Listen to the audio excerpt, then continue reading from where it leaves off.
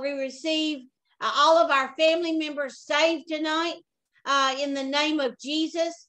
And Lord, we receive your blood and what you did on the cross for us in Jesus' name. Amen and amen.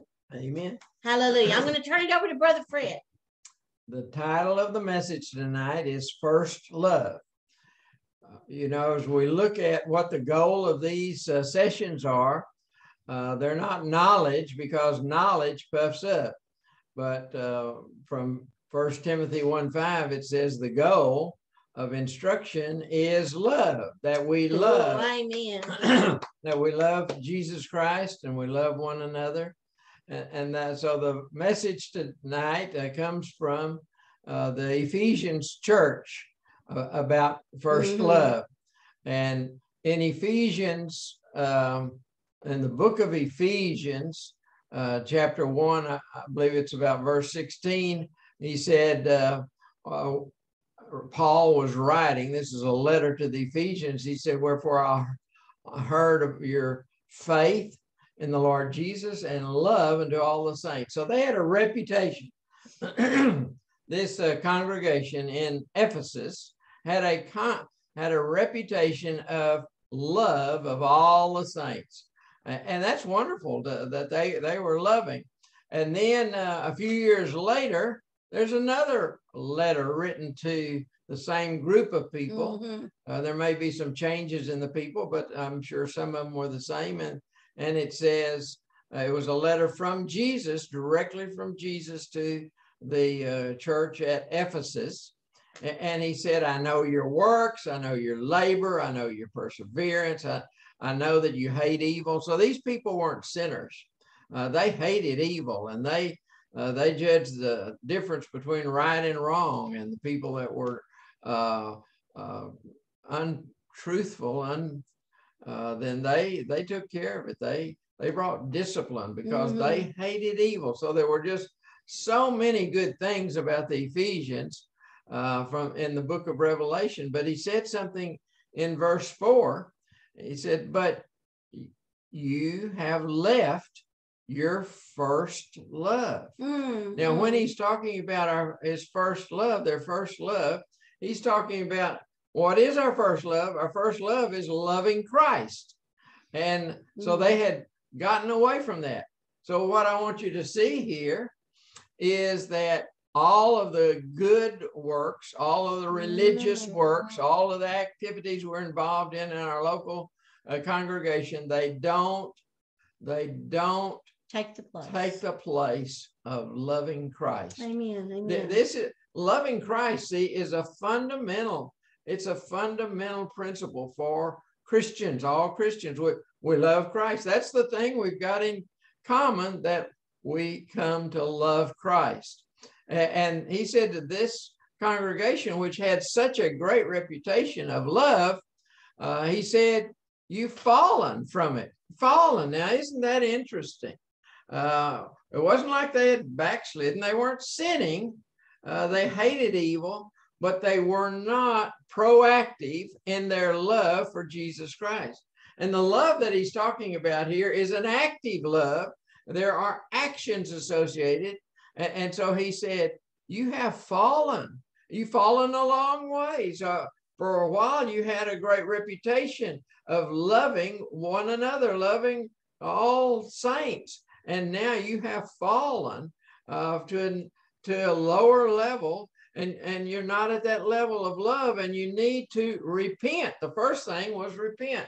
Well, what is repent? That's turn and go another way. You've been going away from God in this regard, but now repent, turn around, confess your faults, and confess your sins, you'll be healed, James said.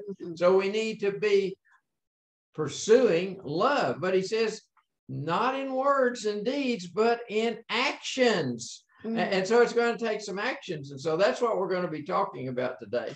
What kind of actions are involved in first love? We're going back to our first love, returning. Well, repenting then talks about changing our mind, changing the way we're thinking. We need to renew our mind and it takes it by the Spirit of God, and the Word of God will renew our mind. We've been thinking the wrong way, and we could be thinking with our mind, and we could be even confessing that we love Jesus with our words, but he said that's not enough.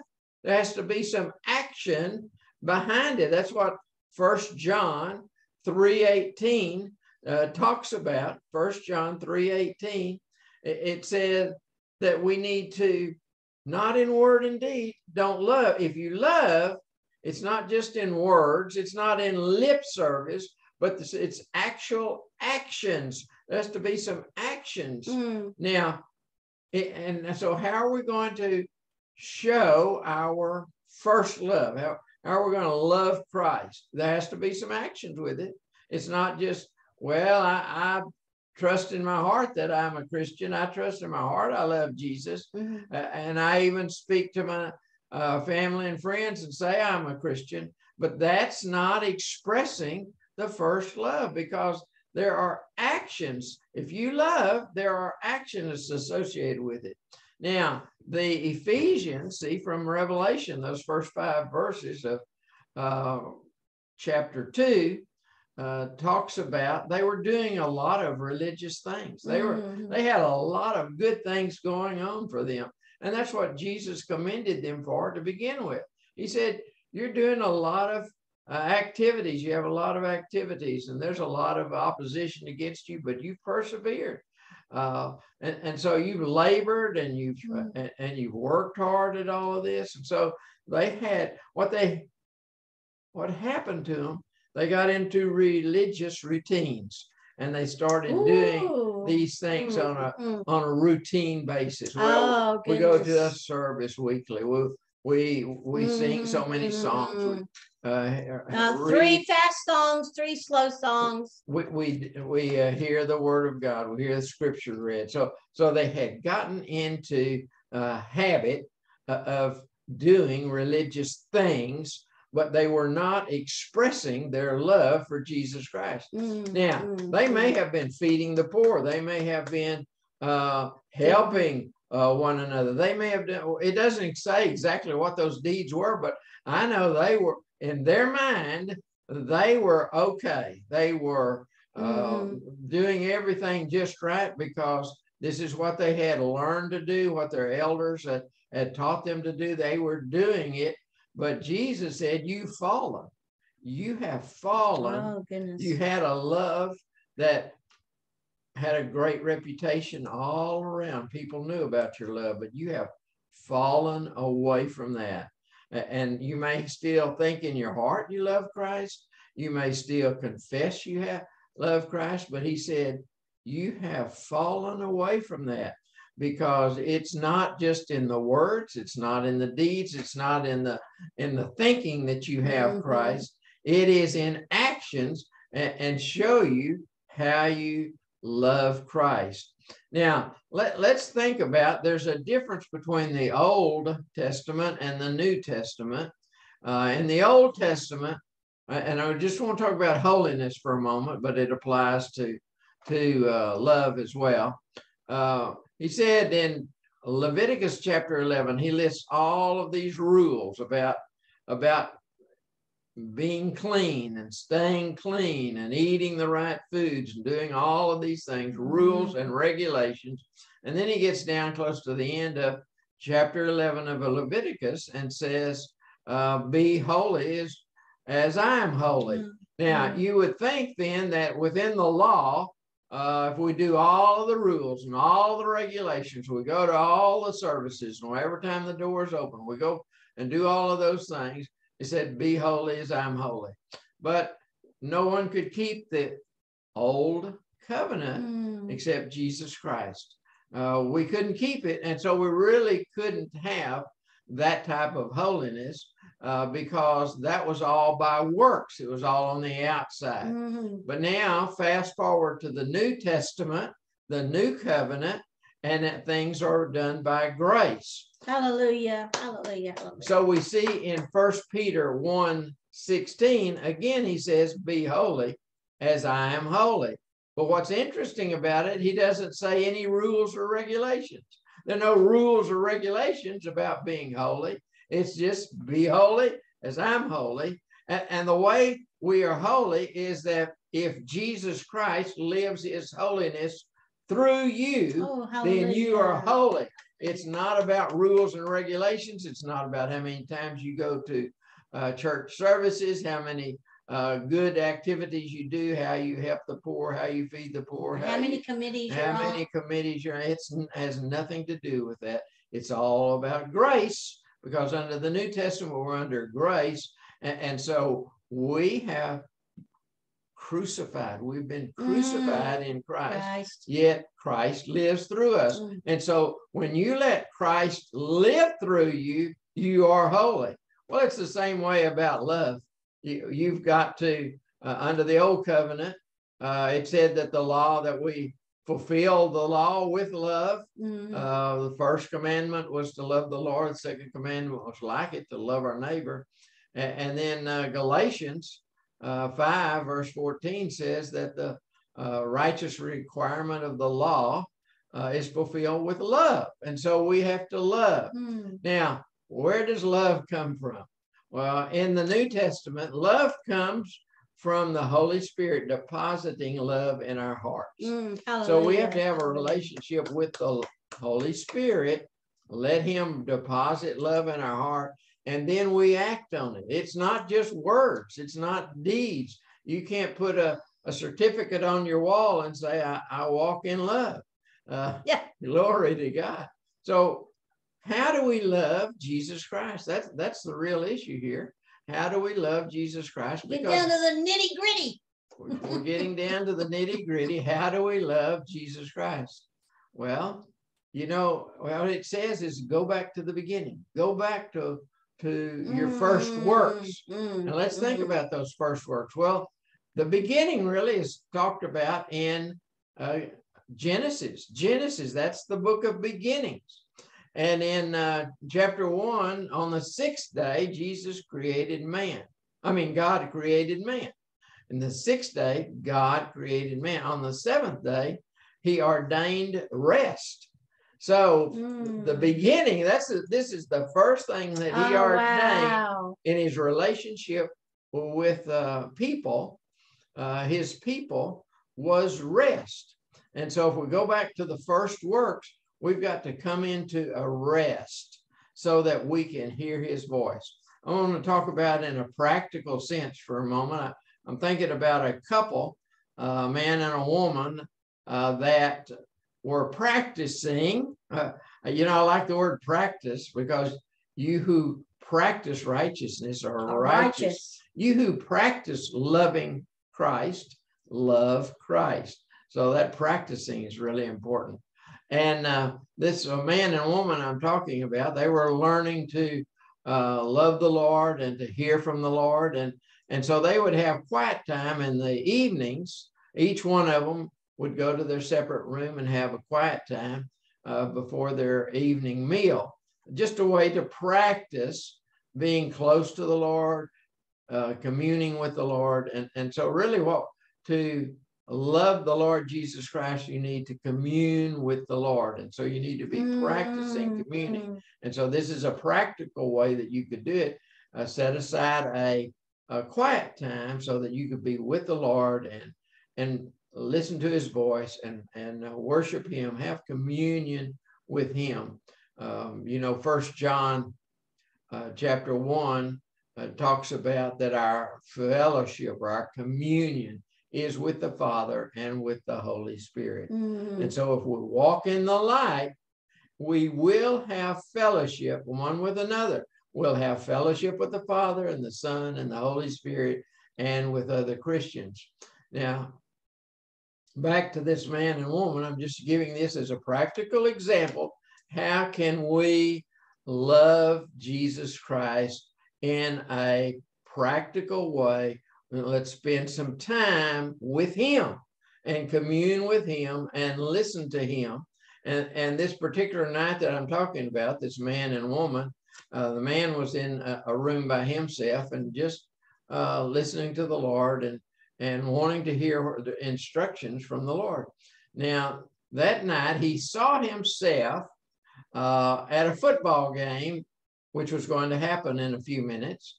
And he saw that he and his wife had gone to the football game, and they set up on the top bleacher in this open stadium. And so he went in there and he was excited. He talked to his wife and said, well, I've spent this quiet time with the Lord, and what I sense in my spirit is that you and I are supposed to go to this football game tonight. And they didn't have any children playing football. And so it seemed like a strange thing to do, but he had heard from the Lord, and he had seen himself in this football stadium, American football, and for high school. And so just he and his wife had gone all the way to the very top bleacher. Okay, so they decided to do that. They had their dinner, and then they went off to the ball game. And they went, paid for the ticket, and went up into the stadium and went up on the top bleacher. Now, while they were up there and watching the game, the man looked around, and he saw in the distance some woods, because he was up high. And he saw a truck that had been hidden in the trees a distance away, and a place where people normally wouldn't see it. But because he was on the top bleacher, he could see that truck. Now, the interesting thing about the truck is that truck belonged to a friend of his, and it had been stolen, and it was being hidden in these trees. And the only way that you could see it was from the perch where he had up at the top. And so after the game, he called or maybe during the game, but he called his friend, and they sent the police out there, and they regained the truck. And that's the only place you could have seen the truck, was from that top bleacher in the stadium. And I just use that as a practical example of people wanting to hear the Lord, wanting to express their love to the Lord, and spending some time with him, because that's what it's about. Going back to the first love, we need to spend some quality time with Jesus. And you can decide when you want to do that. But all of the church activities, all of the religious activities, all the other things you do not substitute for time with the Lord Jesus Christ. Amen. See, the first love, that's love, and that's loving Christ. And if we don't love Christ, because it says if we draw near him, he'll draw near us. That's what the scripture says. And so we love him. He loves us. He deposits love in us by the Holy Spirit, and it comes into the heart. Now, our first love, loving Christ, is not a matter of activities. It's not a matter of events. It's not a matter of habits or religious activity. It's actually communing with him, because Jesus, the Lord said in 1 Samuel 16, verse 7, he said, God does not look as man looks, doesn't look at outward appearances. See, mortal man looks at outward appearances. The prophet Samuel wanted to anoint a new king over Israel, and he was looking for a good-looking, handsome young man that was tall and lots of muscles. Yeah, and just really a handsome young man. That's what he was looking for. But God said, that's not the people I have chosen. I have chosen David, because I look at the heart. I know what's going on in the heart. So when you love Jesus Christ, it's really an attitude of the heart, your first love. And so what Jesus was writing, see, this is Jesus writing in Revelation chapter 2, those first 5 verses that I'm covering tonight. This is Jesus himself, and he's dictating it to John to write this letter and to send it to the Ephesians, that they had gotten away from their first love, and you need to do the works of the first love, and that's really communing with Jesus. And he says there in the 5th verse, if you don't do this, if you don't repent, woo, know how far you've fallen. Oh, dear Jesus. If you don't repent, I'm going to take the light out. Oh, he's going to take the light away. You're going to walk in darkness. See, but John wrote in 1 John 1 that if we walk in the light as he is in the light, we will have fellowship. We will have communion one with another. We'll have, and our communion, our fellowship is with the Father and with the Son, Jesus Christ. And with the Holy Spirit. And with the Holy Spirit and with other people. So if we're going to walk in the light, we have to be communing and commune with other believers, and you'll be communing with the Christ within them. You'll be communing with the Christ within them. And that's what we're doing tonight. I mean, we're communing with you. You know, it's Christ in you, the hope of glory. And so when we see your face and when we see you, then we know that we're communing one with the other. Hallelujah.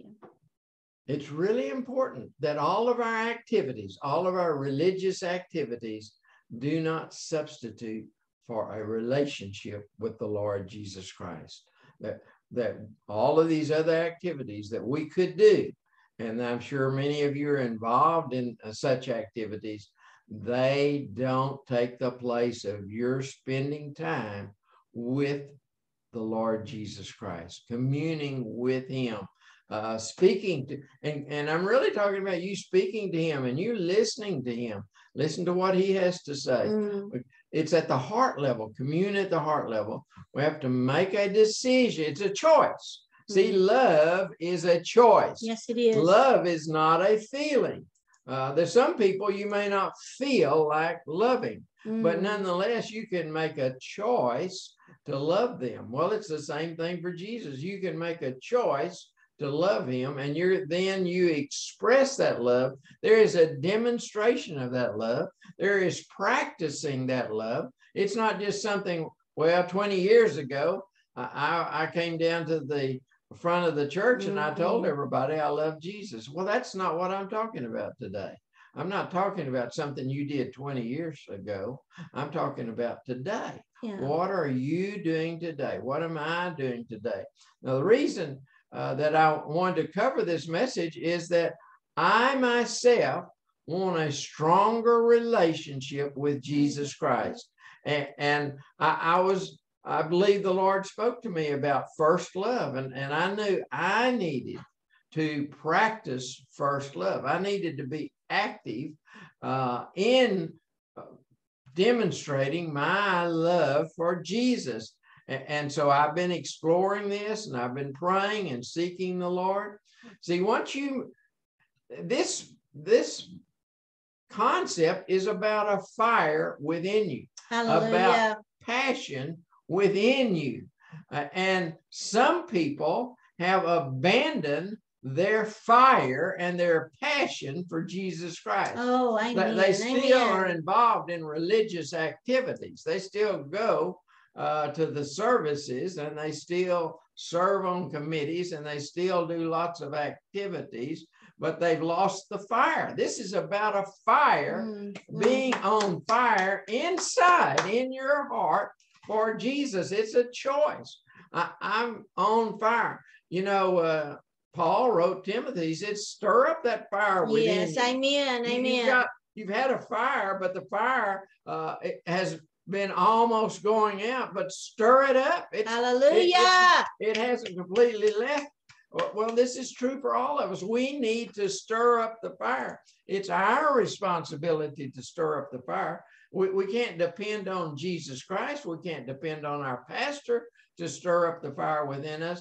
That's a responsibility we have to stir up a fire of love for Jesus Christ. You know, he paid it all. He shed his precious blood for you and for me. He shed it all on the cross. He gave up his life. He laid down his life. They didn't take his life away from him. He gave it up down for you and for me and for the world. He died on the cross. He went there. and died on the cross in such a horrific death that he suffered. He suffered so much, and he did it for you and for me. He gladly did it. He said, for the joy set before him, he endured the cross. So it was that joy, and the joy that he saw was you and me.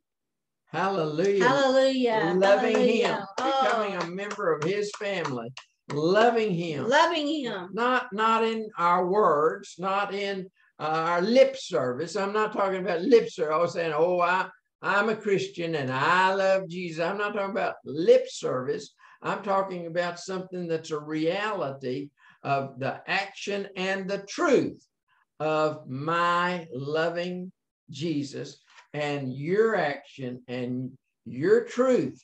And I'm talking about have it line up with the Word of God. Act in action and consistent and according to the truth, loving Jesus with a fire, with a passion. A lot of people have abandoned the passion. They've grown weary in well-doing because they've done a lot of good things. They keep doing good things over and over, and there's no end to it. And they have no fire. They have no passion for what they're doing because they're growing weary because they haven't made a choice and stirred up a fire within them for Jesus, because that's what the first love is. You've had the first love. Now we all need to make sure that we have a fire burning inside of us for the Lord Jesus Christ. Thank you for being here tonight. I'm going to turn it over to Sherry. Okay. I want to just add to this message by saying that as we think about the Lord, as we think about the Word, as we meditate upon the Word, I believe that's a way that we show Jesus that we are returning to our first love. And I believe that that's what stirs us up. I don't know about you, but there are verses that I read that stir me up. And of course, the verse that the Lord gave me when I was going through the cancer, terminal cancer situation, Psalms 118, verse 17, you will not die, but live and declare the works of the Lord. That fired me up. That excited me and gave me hope, and it gave me courage, and it gave me the strength to go forth and fight the good fight of faith. I believe that as we think on the Word of God and we meditate on the Word of God, then that is showing Jesus that we love him. And Brother Fred is talking about showing our love with action. And I believe that is another way that we can show him that we love him is, number one is communing with him and talking to him and letting him talk to us, but then also just thinking on the Word. And you can do that at work. You can do that when you're driving down the road. You can do that when you're in your home, cooking your meals or whatever. You can think on the Lord. You can think on those scriptures that he gives you. And when you do that, then you're actually demonstrating that you love him. And of course Jesus, talked to Peter about this. He said, well, you go ahead and what's the first one? Jesus said to Peter. Okay. See, if you have a passion for Jesus Christ, your passion will bring forth a focus and on what's important in your life, and then you can set priorities. Oh, that's good. That's passion first, and that'll establish a focus, what you're focused on, and then you can set priorities. Now, see, Jesus in John chapter 21, after his resurrection, he came back and he was speaking to Peter, and he said, Peter, do you love me? And so he's really talking about this passionate love, this agape love. Do you love me? Do you really love me? If you love me, Peter, then I'm going to set some priorities. And you'll want to follow these priorities. You'll feed my lambs. You'll feed my sheep. You'll shepherd my sheep. So you've got to have that passionate love for Jesus Christ, and that will give you a focus. And within that focus, you'll be able to set priorities on what is important. And see, Jesus set those priorities. Once he looked into Peter's heart, saw that he loved him, that he truly loved Jesus, he said, these are the priorities. You feed my lambs. You feed my sheep. You shepherd, take care of my sheep. Amen. Amen. And I believe that as we ask the Lord, you know, what do you want us to do? Help us to focus, help us to set our priorities. And, you know, I had this conversation with a young man about 2 weeks ago. I said, he's a minister of the Lord and he's under our covering. And I told him, I said, you need to set some priorities. And in many times in ministry, the ministry takes over. It takes over the time, takes over the life of that person. And so I told him, I said, the number one priority is your relationship with the Lord. And, you know, keep that strong, keep it so that he knows that you love him. And number two is, and this person is married. Number two priority is your wife. Number three priority is your children. Number four priority is your work. And then the ministry. The ministry comes down the line, but there are so many ministers that they say they love Jesus, but they don't spend any time with their wife. They don't spend time with their children. They don't spend time with the Lord. And it's all about ministry. It's all about preaching, all of preaching here and preaching there. And oh, I'm going to do this and I'm going to do that for the Lord. But the Lord has priorities. And so when we come together with him to commune with him, he'll help us to focus on what we need to be doing in our lives. And I think that's, you know, some of this we've learned the hard way. You know, some of this, you know, our children, you know, have said to us, you know, well, you know, you liked going out there and preaching to the alcoholics more than you did about me. And so we've had to repent. We've had to repent and return to our first love. And our first love is the love that we have for Jesus Christ and what he did for us on the cross and what he's still doing for us. He's still doing miracles for us, you know. And so I'm going to open it up here in just a moment. But when Brother Fred came to me and he said, I feel like I'm supposed to teach on returning to your first love, I mean, my heart began to leap, and right then, you know, I began to repent. Lord, you know, if I've put anything before you, did you know that religious activities are idols? You know, they are idols, and they take the place of real fellowship with the Lord. And I know, and I came out of a religious background. Brother Fred and I both did.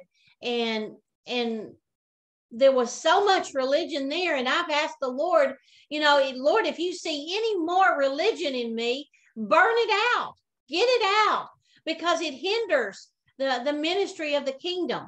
It hinders people being healed and saved and delivered and miracles happening, you know, that religion does.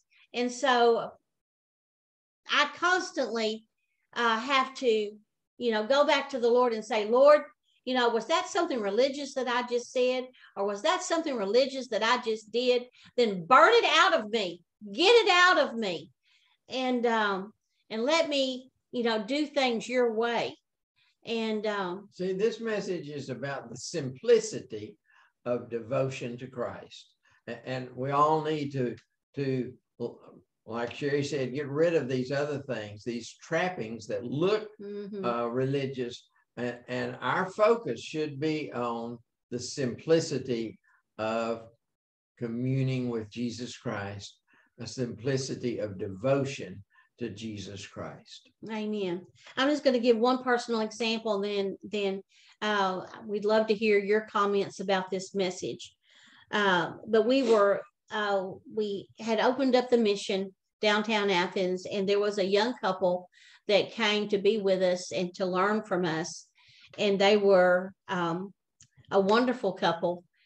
And so we said, well, you can come because we have lots of children that are coming. Will you take care of the children and teach the children on Sunday mornings? And they said that they would. And so they were doing that. And then all of a sudden, one Sunday, they didn't show up. And I got very irritated about that. I thought, well, this is unfaithfulness. This is, they're not doing their job. And so after the service was over with, well, somebody else had to take over and with the children. And so I called this person the next day, and I said, y'all didn't come. You didn't take care of the children. And the wife said, well, we were on our way to church, and there was a couple that were having problems with their vehicle. And then when we stopped, we realized that they were having problems otherwise too. And we stopped to pray with them and help them with their vehicle and help them with their problems. And we prayed with them. And I thought to myself, this is something that was in me, and it was a religious mindset that I had. And the Holy Spirit spoke to me and said, I'm going to use this couple in my kingdom. Do you want to be a part of that? Or do you want to be left out of that? And I said, Lord, I want to be a part of that, of what that couple is going to do for you. And I repent of that religious thinking that they had to show up and take care of the children. They were doing kingdom work. They stopped to help someone, just like the Good Samaritan. And so I repent. I repented right then and there. And so this is how I want us to just begin our conversation and your comments. And let's just repent together. Let's just say, Father, in the name of Jesus, I repent of any religious thinking, of any religious activities, that have taken the place of you in my life. And I say that I love you. And I will act upon that. In the days to come. Thank you, Jesus.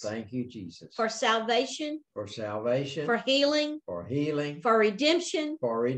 For deliverance. In Jesus' name. Amen. Amen. Amen.